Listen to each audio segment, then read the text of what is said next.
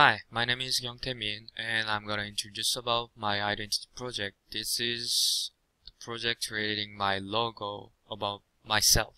So I gather some data from my friends and I do separate ideas of logos, and these are the top three that I like.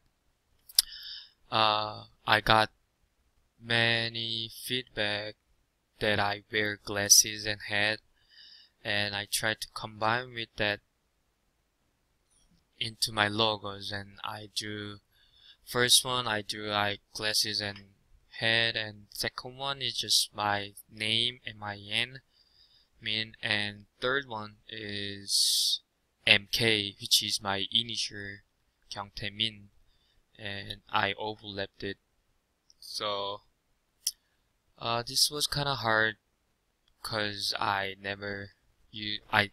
didn't use the Illustrator often, but my teacher helped me and I could use better. And I got some feedback from my classmates and teacher, and I finalized it because they said it has thick strokes, so I reduced the strokes so it looked clean, and I put my name in the position that I'm looking for so anybody can realize who I am and what I'm passionate about.